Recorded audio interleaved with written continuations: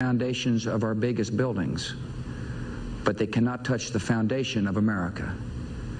These acts shattered steel, but they cannot dent the steel of American resolve. America was targeted for attack because we're the brightest beacon for freedom and opportunity in the world, and no one will keep that light from shining. Today, our nation saw evil, the very worst of human nature, and we responded with the best of America, with the daring of our rescue workers, with the caring for strangers and neighbors who came to give blood and help in any way they could.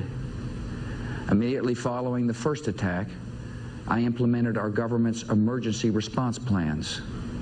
Our military is powerful, and it's prepared. Our emergency teams are working in New York City and Washington, D.C. to help with local rescue efforts.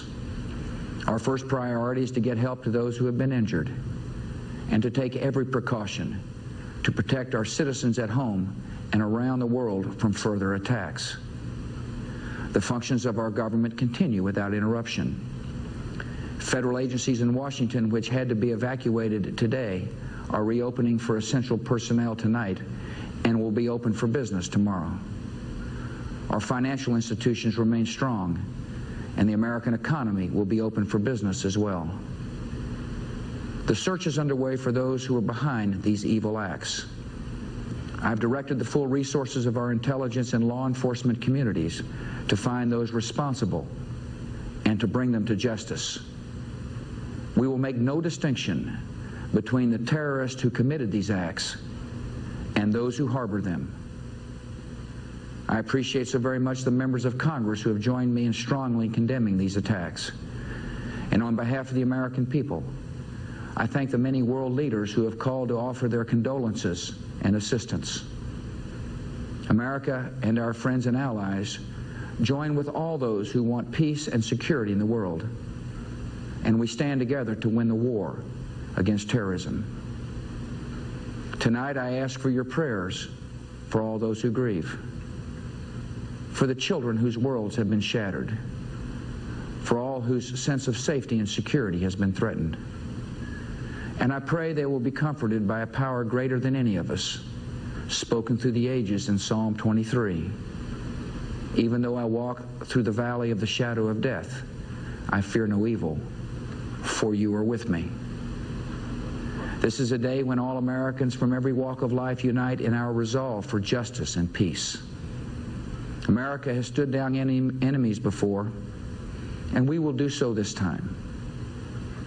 None of us will ever forget this day, yet we go forward to defend freedom and all that is good and just in our world.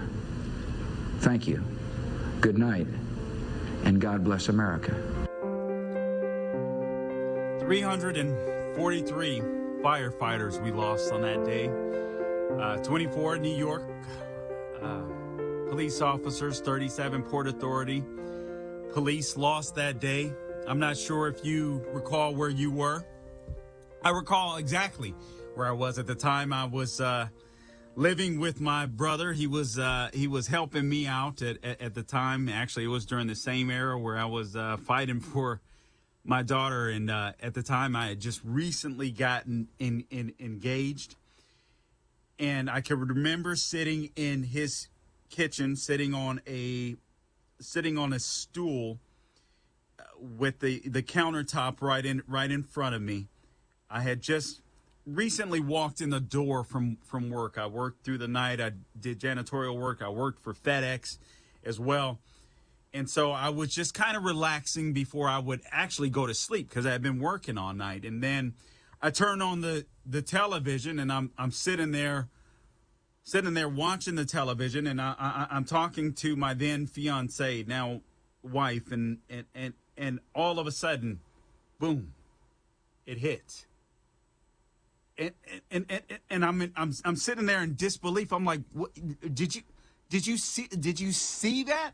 And she's like, see what? See what? And I was like, turn on your TV. A plane just crashed into one of the trade towers in New York, and automatically I felt just suspicious. I wasn't sure. I was like, maybe this is a crazy accident. Maybe it's just a freak accident.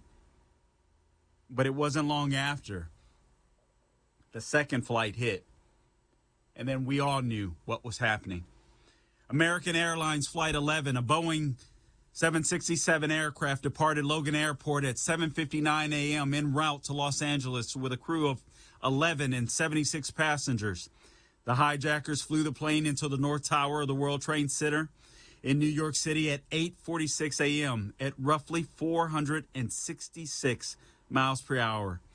It hit between the floors 93 and 99. The aircraft entered the tower intact. It plows through the building's core, severing all three gypsum-encased stairwells, dragging combustibles with it. A powerful shock wave travels all the way down to the ground and up again. United Airlines Flight 175, a Boeing 767 aircraft, departed Logan Airport at 8:14 a.m. en route to Los Angeles with a crew of 9 and 51 passengers. The hijackers flew the plane. Excuse me. The hijackers flew the plane into the South Tower of the World Trade Center in New York City at 9:03 a.m. at about 590 miles per hour between the floors 77 and 85. All 65 people on board the aircraft die instantly on impact, and unknown hundreds in the building as well. By this time, several media organizations, including the 3 major broadcast networks who have interrupted their morning shows, are covering the first plane crash as millions see the impact of Flight 175 live. Parts of the plane, including the starboard engine, leave the building from its east and north sides, falling to the ground 6 blocks away. American Airlines Flight 77, a Boeing 757 aircraft, departed Washington Dulles International Airport at 8:20 a.m. en route to Los Angeles with a crew of 6 and 53 passengers. The hijackers flew the plane into the Pentagon in Arlington County, Virginia. That was at 9:37 a.m., crashing into the western side of the Pentagon at 530 miles per hour. And that starts a violent fire. You're going to hear more audio shortly, and then I'll go on and I'll tell you about United Airlines Flight 93. This is, we are remembering 9/11. This is the 20-year anniversary we're coming up on, and I encourage every one of you to go out tomorrow, commemorate it, remember it in your own special way, whether it's an event, whether it's hanging a flag outside your house and on your car. This is the Larry Elder Show. I'm Carl Jackson. We'll be back shortly. We'll have a second plane into the other tower of the tower. The little plane hit the second tower, okay? Thirds of the way up, you got visible fire showing out. Lieutenant, Manhattan Dispatch. Yes, hi. Hi. Major disaster, number 2 World Trade Center. Requesting everything possible. Northwest Conference Room. Tower 2, room 105. This is at the World Trade Center. People are trapped. I have a call on the line. The line is open. What floor are you on? They're not answering. We're getting millions of calls there. All I can say to do is stay near the window, stay low, put a towel by the firefighters in the city are on their way over there. Yes, sir. I understand that. All right, we're trying to get to people as fast as we